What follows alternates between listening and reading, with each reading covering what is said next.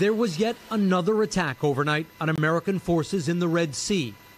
Iranian-backed Houthi militants in Yemen firing a missile toward an American destroyer.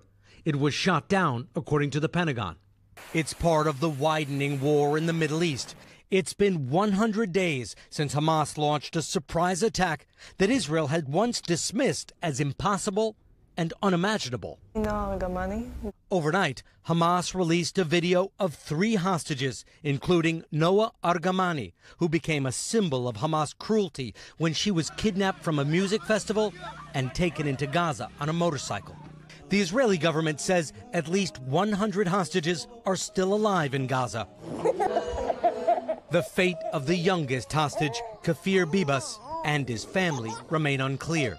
Kafir, kidnapped along with his mother, brother, and father, turns 1 this week. I want this to be over, really. I want them back. I want them back. The 2.3 million Palestinians in Gaza have gone through 100 days of living hell since the Hamas massacre. Around 24,000 have been killed by Israeli strikes, according to the health ministry run by Hamas.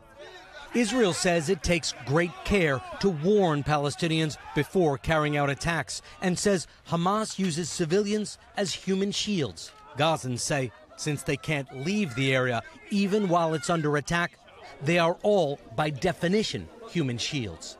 Dr. Noor al-Wahidi is one of hundreds of thousands of Gazans forced by Israeli troops to leave northern Gaza for the south, where people are overcrowded with barely enough food, water, and medicine. 100 days of suffering, of tragedy, of loss, of feeling afraid. Negotiators say that a deal has been reached for some medicine to enter Gaza for both the hostages and Palestinian civilians. Peter? Richard Engel on the ground for us in the Middle East. Richard, thank you. Hey, thanks for watching. Don't miss the Today Show every weekday at 11 a.m. Eastern, 8 Pacific on our streaming channel, Today All Day. To watch, head to today.com/allday or click the link right here.